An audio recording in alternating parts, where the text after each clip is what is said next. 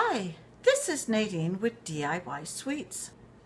Today I'm going to show you how to make heart-shaped mini red velvet cakes. Now our red velvet cakes are going to be made in these pans. They're a little bit bigger than cupcakes, but they're still fairly small. So the first thing we need to do is we need to take our pans and we need to spray it down really good with a flour-based spray.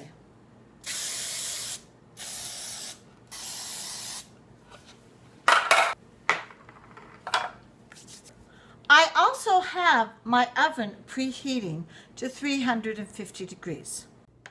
The cake pans that I am using for this heart-shaped cakes, if I remember correctly, because I bought them several years ago, they were just Wilton brand heart-shaped cake pans.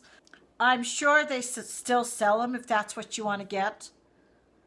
But if you don't want to invest in heart-shaped mini cake pans like that, you could just cook your cake in a jelly roll pan and then get a heart-shaped cookie cutter and just cut out your hearts.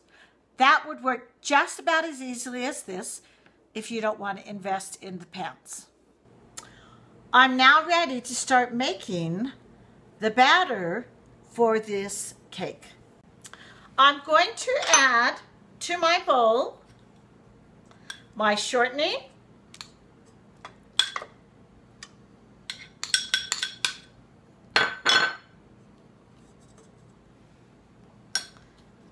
my flour,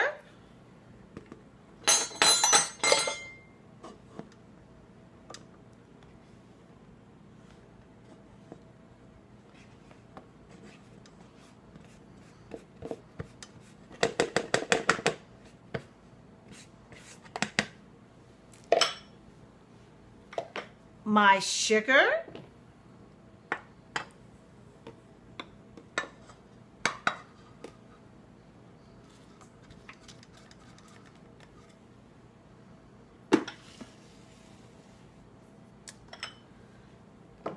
my baking soda and salt,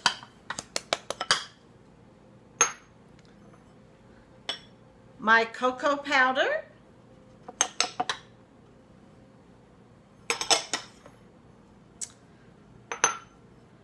my vanilla,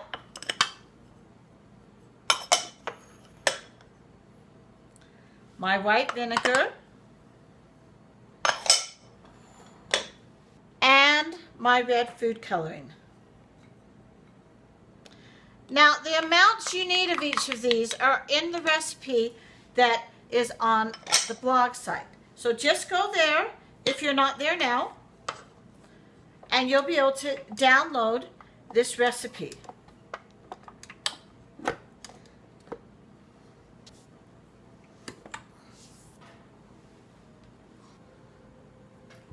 Now I'm going to turn my mixer on, and I want to turn on very low as I can get it, so I can start mixing this all together. Okay, now that that's mixed in, I'm going to move this to the medium speed. And I'm going to let that go for 1 minute. This is now mixed for about 1 minute, so I'm just going to make sure this is all, looks like it's all mixed in really well. This is a very, very thick batter at this time because we really haven't added any of the liquid. What we're going to do now is we're going to add the eggs one at a time. And after we add each egg, we're going to let this beat for another minute.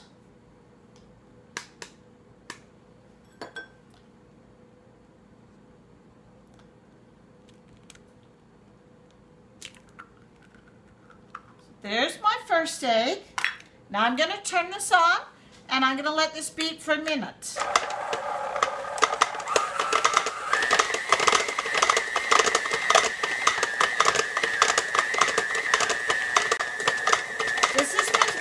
For about 1 minute, so I'm going to add my next egg.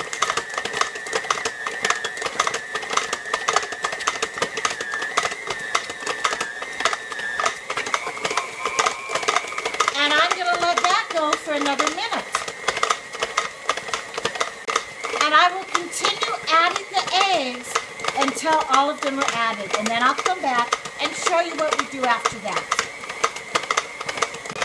This is now beat for a minute after adding all the eggs. So what I'm going to do now is I'm going to lower my bowl,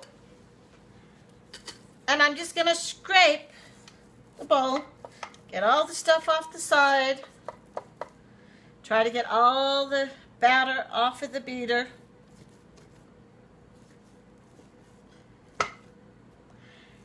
Then we're going to add the buttermilk. And we're not going to add the buttermilk all at once. We're going to add it in 2 additions. After each addition, after it's mixed, we're going to scrape down the bowl.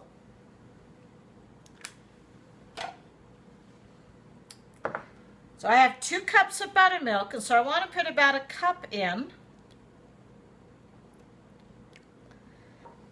If I just turn this up to the high speed, or the medium speed that we want it to mix on, it's going to go flying everywhere. So I'm going to put this little guard on, and then I'm going to just start it out on a stir.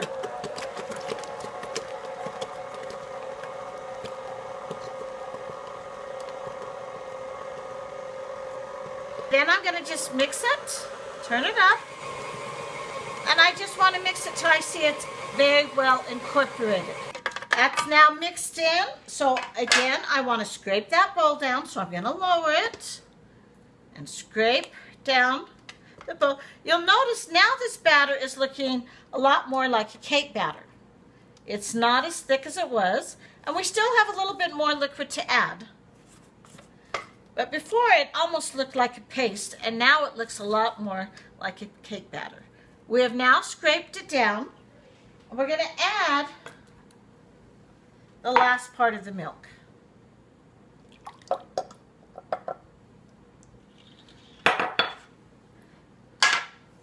We then want to raise this up, and again we're going to start this on a low speed to mix that milk in.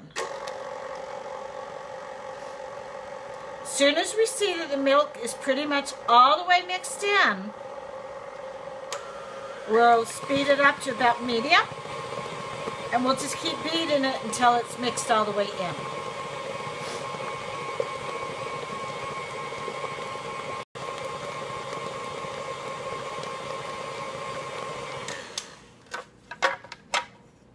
And there we have our red velvet cake batter. Now what we want to do is, again, scrape it all down. I want to get as much of it off of that as I can because I'm ready to take this off. And I'm going to scrape more off.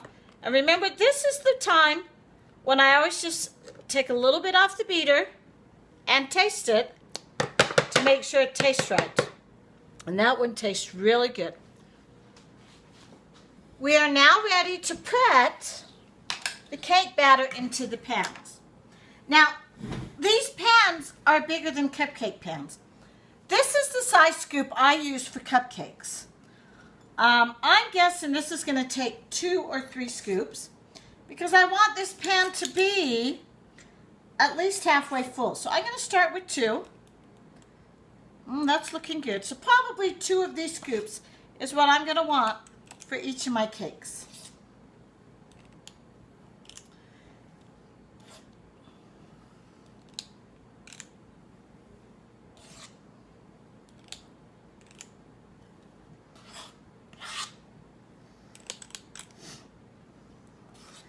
One reason I like using scoops is it helps give pretty equal measurements when I'm measuring it out.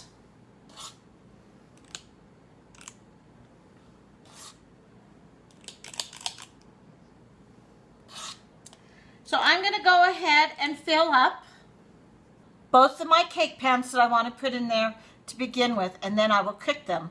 Cupcakes usually cook between 15 and 20 minutes. These are a little bit bigger than cupcakes, but I'm still going to want to check it at about 15 minutes because I don't want this to burn. So I'll be back with you after this is finished cooking. As I look in at these cakes, they are looking just about done. I'm going to just carefully open up my oven, and I just want to stick a toothpick into one of the cakes.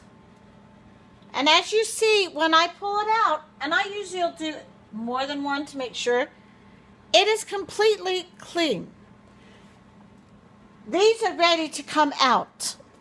So I'm going to pull these out, and I'm going to put my last batch in and cook them. As you look at these, you can see how perfectly they formed.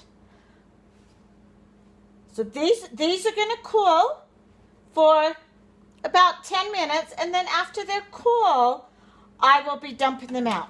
What I'm going to do after all of these have cooked and they are all completely cool is I'm going to put them in a container and seal the container up, and I'm going to stick them in the fridge overnight, because this recipe is a butter recipe. Well, it has shortening instead of butter, but it's still a recipe that as it sits in the fridge, it's going to become firmer, and it's going to be easier to torte these little cakes. That means I'm going to cut them in half, and it's going to be easier to clean up the ones where it overbaked. Tomorrow, we'll start finishing up these cakes. What we plan on doing with these cakes is we're going to cut them in half, and we're going to put a cream cheese frosting filling in the middle, and then we're going to make a ganache and pour it over the top, and then we'll let that set up for a few minutes. After that's set up, I'm going to pipe on a heart on the top. And then you have a fun and delicious dessert for Valentine's Day, or for any romantic meal that you are preparing. Our cakes are now cool, and they've been in the refrigerator overnight. What we're ready to do now is to get the cakes ready to frost and decorate. Here is one of my cakes that actually overfilled the pan. The first thing I want to do is I want to take this, and you can see that it's got the shape of the heart right there. So all I'm going to do to make this so it works is I'm just going to cut along that shape of the heart all the way through.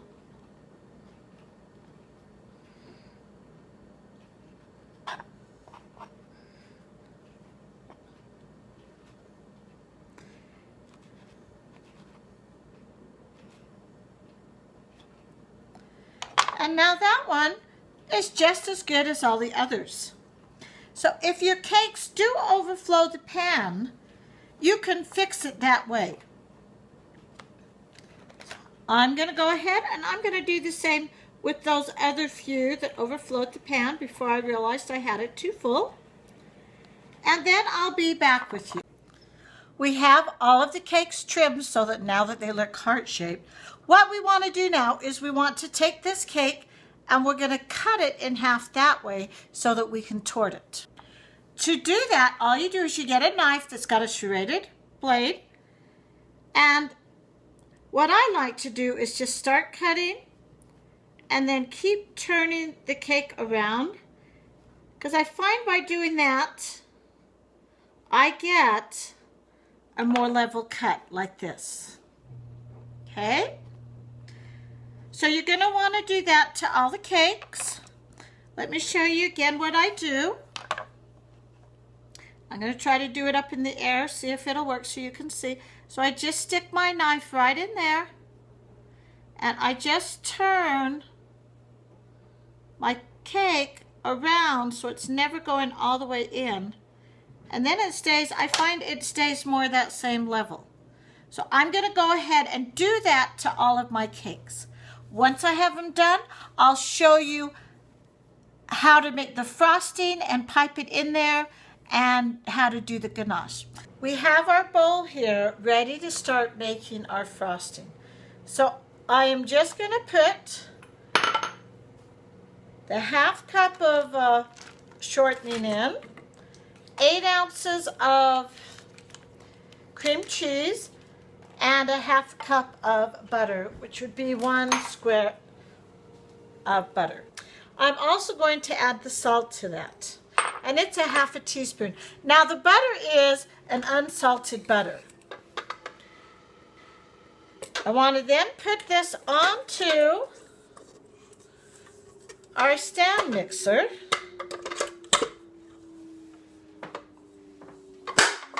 Then I want to stick the beater on. What I'm going to do is I'm going to mix this up until it's all very well beat. Or creamed, I should say. And because I brought all of this to room temperature, really didn't take me that long. This recipe calls for 2 pounds of sugar. What I do to make it easier is I just buy 2-pound bags of sugar. That way I don't have to do any measuring because it's already been weighed out. Now I'm going to put all of this into there.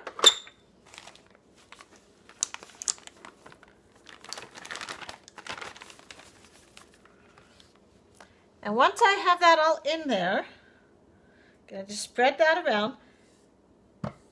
Powdered sugar can make a very big mess. So I like to cover this to help minimize the amount of blowout. I'm also going to start mixing it on the lowest speed I can while this is still down low. I'm just going to mix it. As I have this so low, it's actually below 1. And then I'm going to bring this up.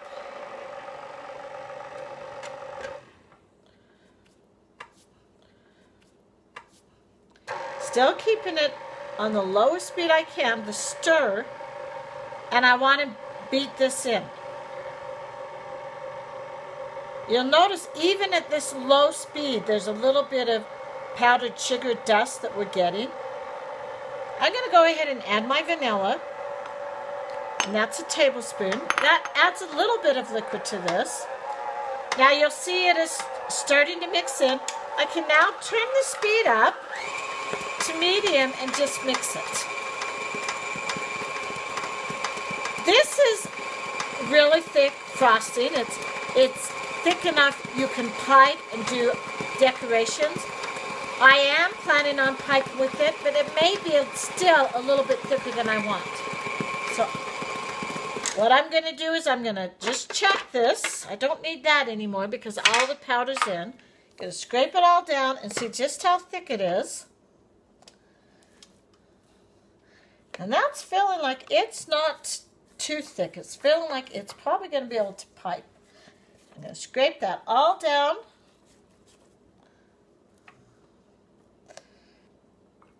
Going to lift this back up. And just another couple of half a minute or so. Get that mixed up so it's nice and creamy.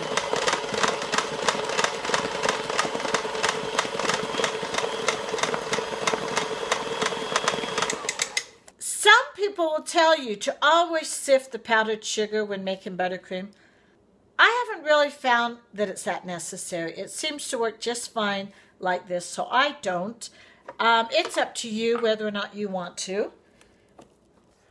We're ready to put the frosting into a decorator bag.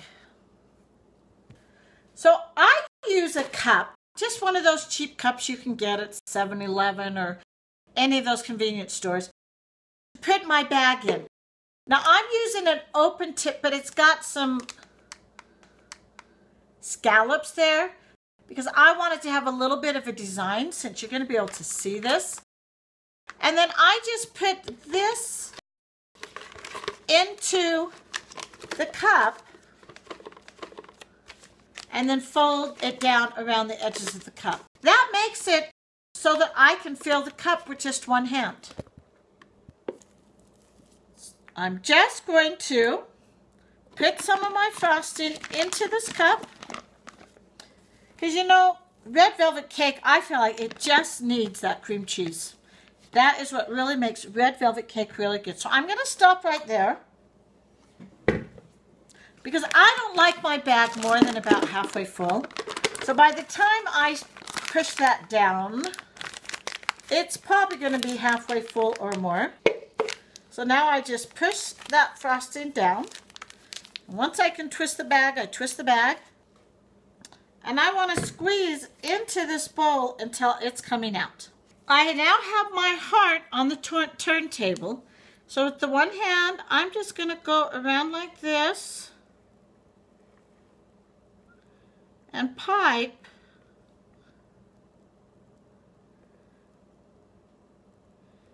my heart. Then I'm just going to go on the inside and fill it up like that. Once I have it piped, I'm just going to stick my cake, and I do want to press a little bit, not hard because I don't want it oozing out, but I want to press enough to get it to stick. And you'll see, you're going to see this when it's done, because when we pour the ganache on it, it's not going to cover all that up. Then I'm just going to put them all on a rack like this. I want them on a rack like this because I'm going to use this rack on a jelly pan to put the ganache on, so that the jelly pan can catch all the ganache that drips off. Let me show you one more time how I did this. So I just open up the cake and I just do a quick going around the outside of the cake.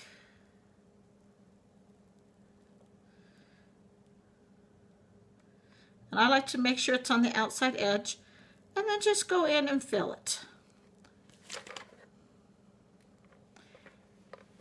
And it's as simple as that. Push down, move it over to here.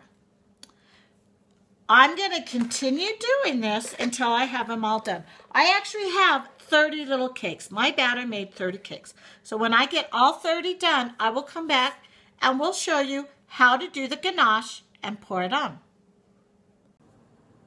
We're ready now to make the ganache. So I have measured out into this bowl 9 ounces of bittersweet chocolate. I have in this cup 8 ounces of heavy cream. I'm now going to take my cream and I'm going to stick it in the microwave. And I want to bring it to a boil. I want it to just barely get to the boil. So I'm going to do it for 1 minute. And then I'm going to check it. At that point, I'll see if it's starting to form bubbles. If so, it's only going to go about 15-30 seconds. If it still only feels lukewarm, I will do it for another minute. So I'll be back with you when this comes to a boil, and I'll let you know just how long it took. This is just starting to boil. I was watching it very closely because I don't want it to boil over. If you look carefully, you might see some bubbling, but I just brought it to boil, so it didn't boil that hard. Now, I am pouring this heavy cream onto the chocolate, and then I'm going to let this sit for 1 minute. So I'll be back in a minute to show you what we do. This has now been sitting for 1 minute. I'm just going to take my spoon and I'm going to stir it. And you're going to watch it go from a very milky look, starting to turn brown, to a bright and glossy chocolate ganache.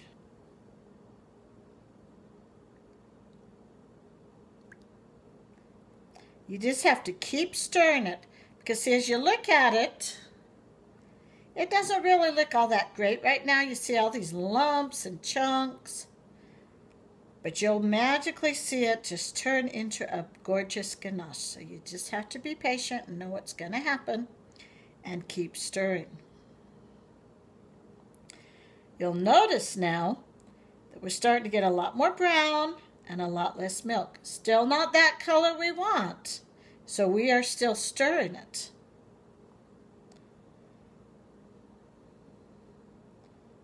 You'll notice now it's getting darker and richer. Almost looks like the ganache. So we're just going to keep stirring.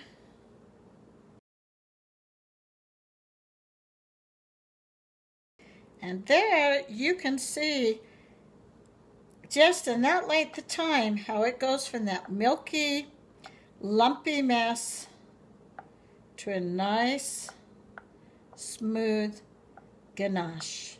Now, when you make a ganache, it doesn't really matter so much what kind of chocolate you use. You notice I use the little melties. What it does matter is that it has enough of the cocoa butter in it. This one had 64, and that's a pretty good. You could get away with 54, but you don't really want much less than 54. And this one had 64. So as you see, that is very, very creamy, and it's very runny. It's also, when I touch it, it's not that hot. So what I'm going to do now is I'm going to show you how I put this on the cake. I have my cooling rack inside a jelly roll pan or a half sheet pan.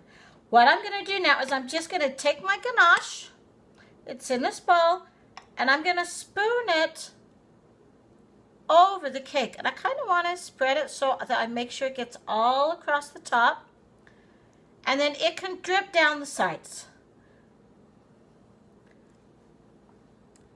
So I just continue making sure it covers the whole top, and then it drips down the sides.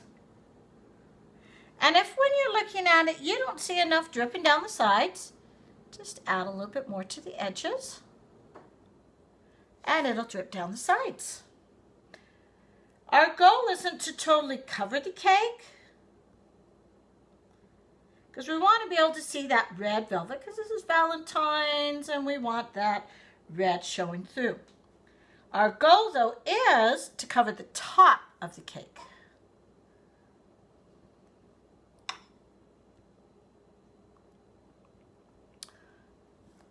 So I'll be back with you as soon as I have all 30 of my cakes covered, and we'll show you how we put the little heart on. Now, the one thing I am going to do is I want this to set up just a little bit, because I don't want this still running. So I will probably put this in the fridge to give it about 10 minutes or so to set up. In fact, this whole dessert would probably be good when you're not eating it, to store in the fridge. And then about an hour or two before you're ready to serve it, pull it out and bring it to room temperature, because the cake is going to taste better at room temperature. But that way you're guaranteed that the ganache will stay pretty solid. I'm looking at this as I'm spreading it on, and I'm thinking I probably am going to need to do another batch of ganache. So if you want to save yourself time, if you're following this recipe, you're probably going to want to, instead of doing 9 ounces of chocolate and 1 cup of cream cheese, you're probably going to want to do 2 cups of, instead of doing 1 cup of the heavy cream and 9 ounces of the bittersweet chocolate, you're probably going to want to do the 2 cups of heavy cream and 18 ounces of the bittersweet chocolate, so that you will have enough to cover all of your cakes. Because this amount looks like it's only going to be enough for about half.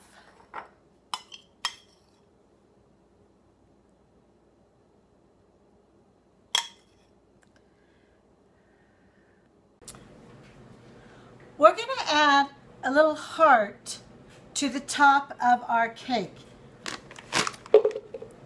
So I have a much smaller tip right here, and it's a smooth round one. I'm going to go ahead and I'm going to put this red, because I dyed my buttercream red, into the bag. Now this is a little bit soft, because to get the buttercream to be red, you have to add enough that it then becomes a little bit soft, but it should still be okay.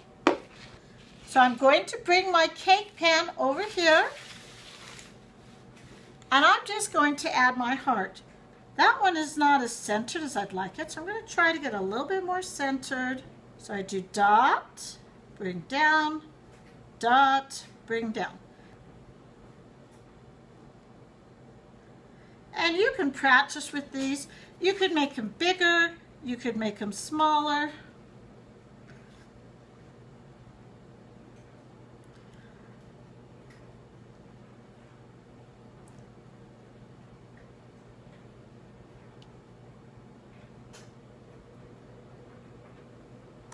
And you notice you could even make the puffy part at the top bigger and then smaller there.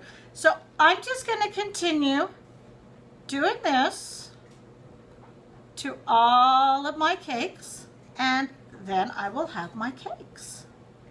So you go ahead and do that to yours, and you could also sprinkle sugar on this if you wanted. It's up to you. Go ahead and finish your cakes now. I have my cake all done. Presented on a plate like this, it's ready for that fanciest or most romantic dinner you want to have. Keep this in the fridge till about an hour or so before you serve it. And then bring it out just enough to bring it to room temperature. This is Nadine with DIY Sweets and our red velvet heart-shaped cake. Enjoy and happy baking.